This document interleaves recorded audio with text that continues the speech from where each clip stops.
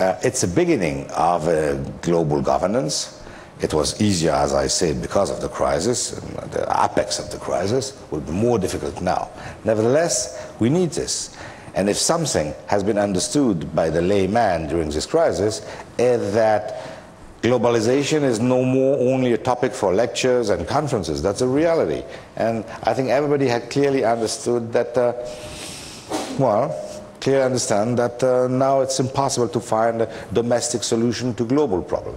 But that means that the global governance and economic and financial question has to go on.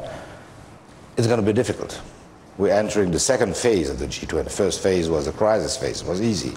We're entering now, I think Seoul is a good example for this, the second phase of this attempt to build some global governance.